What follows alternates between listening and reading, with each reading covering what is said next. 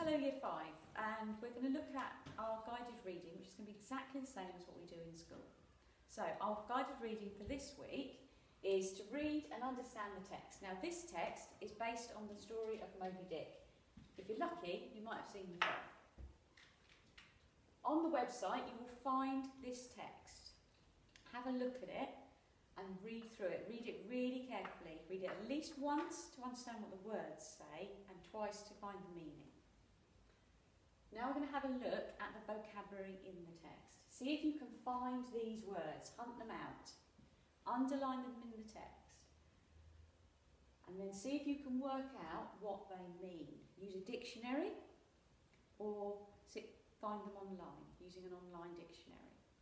And see if you can write the words down and write what their meaning is. Good luck.